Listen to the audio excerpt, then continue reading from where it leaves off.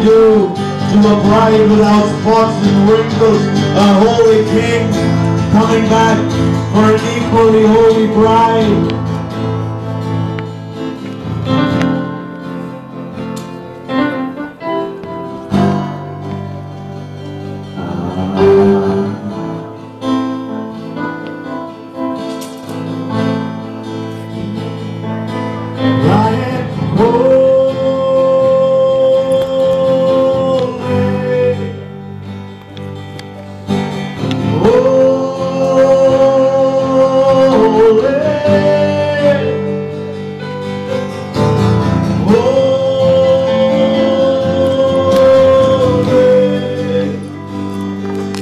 It's our day.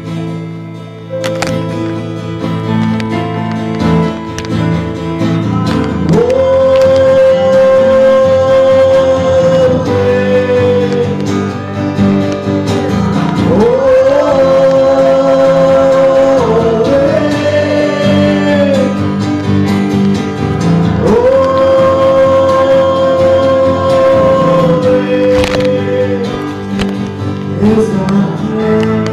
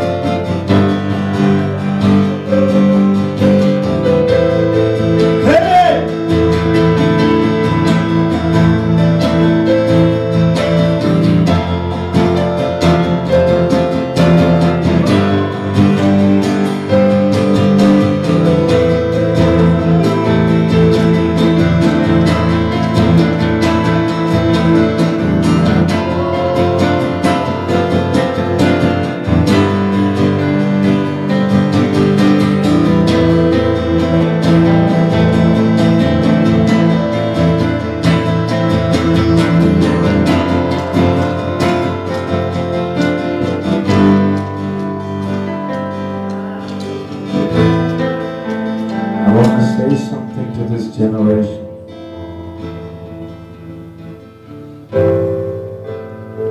You know, when Goliath was defying the armies of Israel,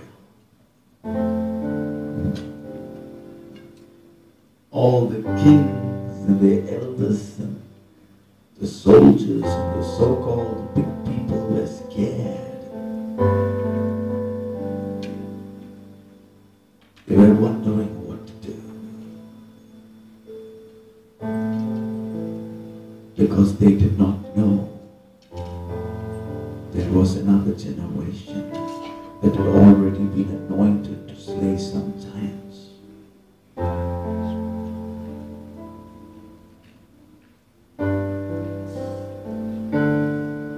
Nobody knows now that there is a generation, an army that is rising up to slay some giants. You and I are going to go slay some giants, I think.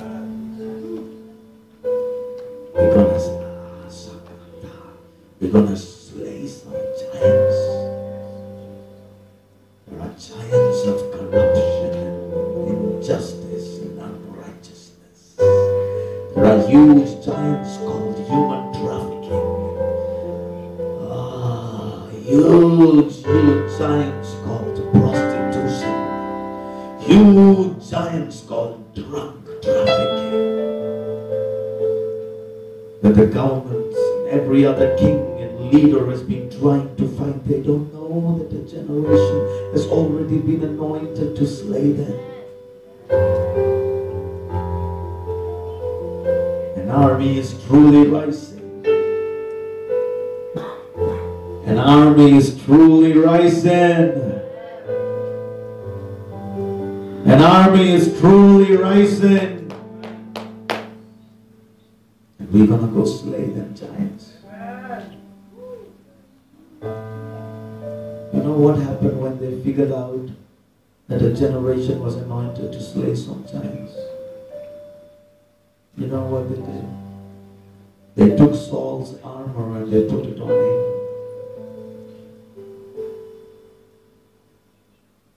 You know, when they figure out that there is a generation that's ready to slay some giants, they're going to come tell you, come on, take my doctrine, take my tradition, take my religion, put it on you, and go kill somebody.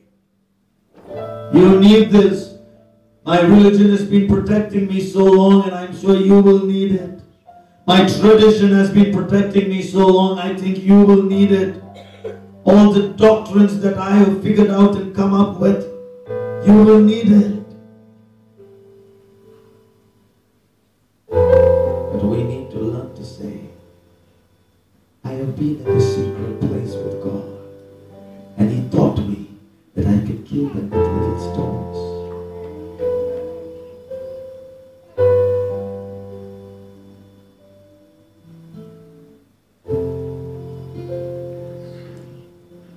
Are you ready to go slay some giants? Yes.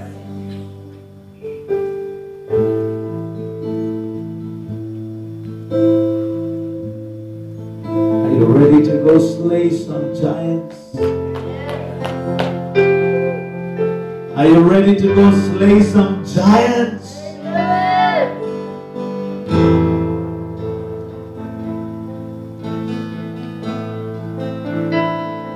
There are giants called fame and power and money that is taking over the church.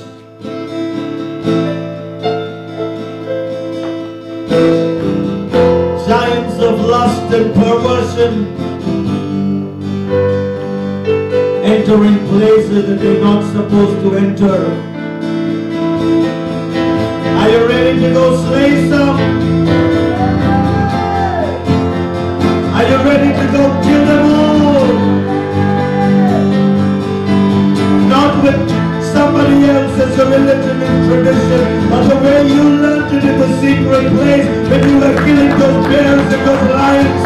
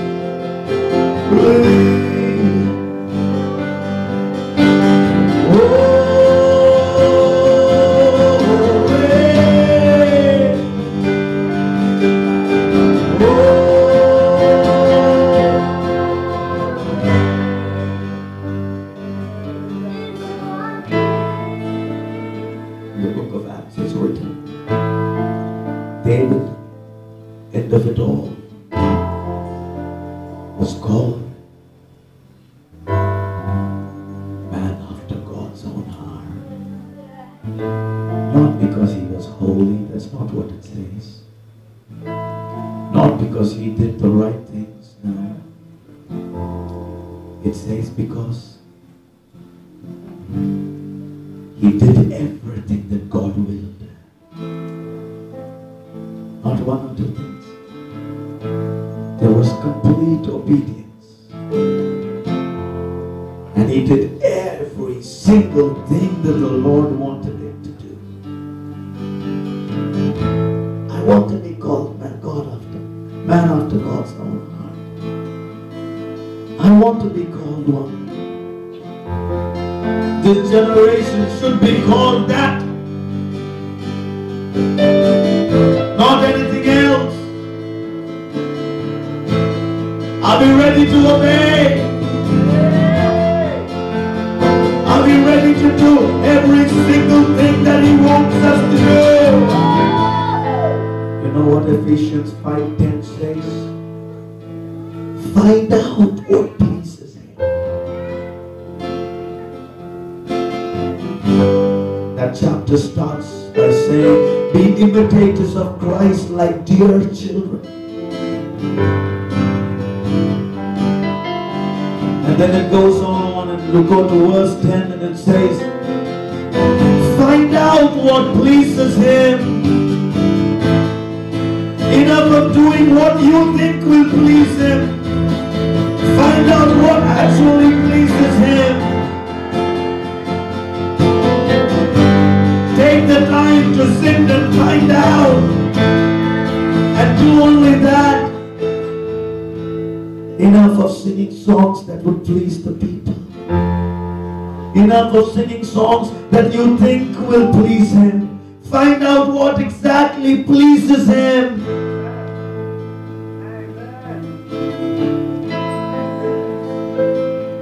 There are some songs that we like to hear and some the Father likes to hear. You find out what pleases him. Stop playing God. Stop playing church.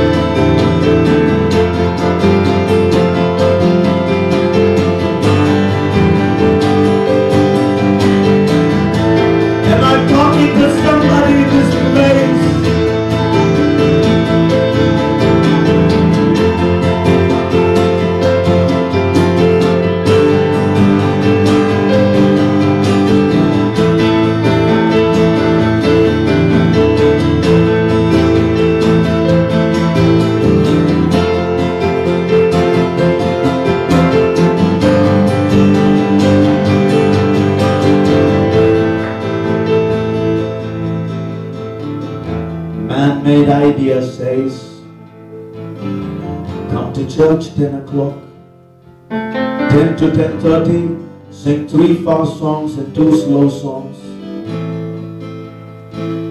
Have your announcement for 10 minutes. Preach the word of God for another 20 minutes. 1 hour is too much. Go back, go back. You need to do a lot of other things because we have some more crowd to cater the same thing. But the word says, you find out what pleases him.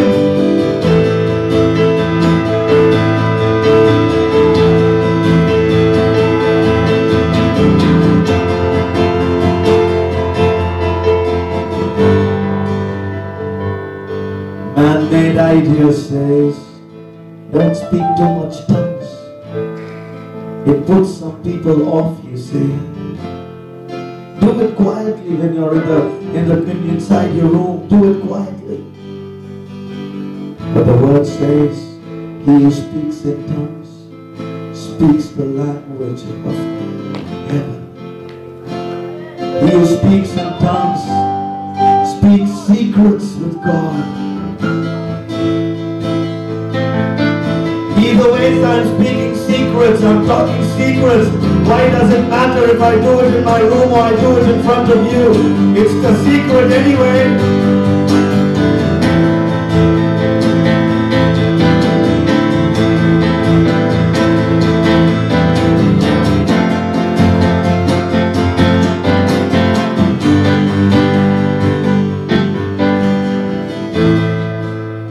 I was sitting in a Bible college one day. I tried to do something there. And a dean walks in and he says, class, I want you to know there is nothing called healing nowadays. That is why God, with his infinite wisdom, has raised up doctors. That was the last day I sat in that class. What is happening with the bride?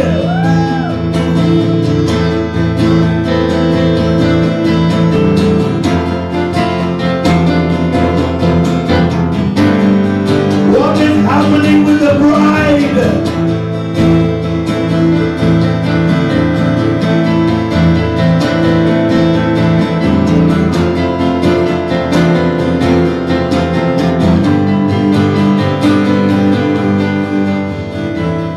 Last month I heard of a couple of guys who graduated from a college, a Bible college in this very city. They come out and they start preaching. Same-sex marriage is alright, it's biblical.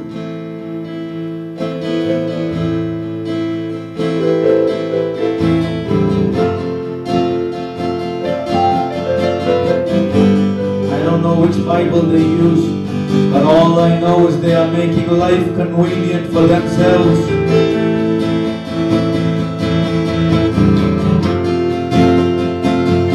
What is happening with the bride?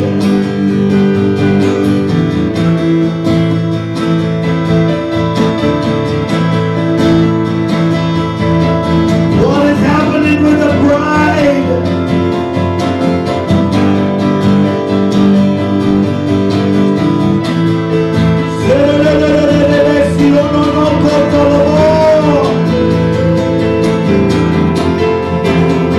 Take me deeper, Lord. Won't you please take me deeper?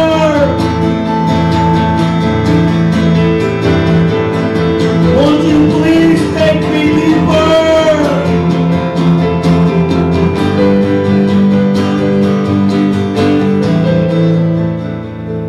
I go to a Christian bookstore the other day,